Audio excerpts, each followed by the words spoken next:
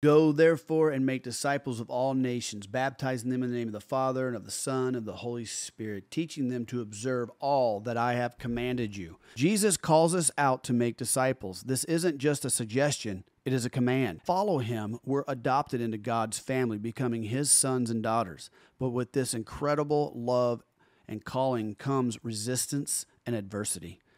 Jesus said, if the world hates you, know that it has hated me before it hated you.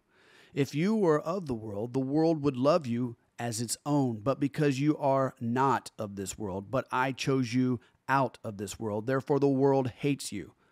When we love Christ and love others, we might face hatred and opposition. This is because the world doesn't understand the love of Christ and the truth we carry. Remember, though, no matter what we face, he will never forsake us. So lean on him and stand firm in his love.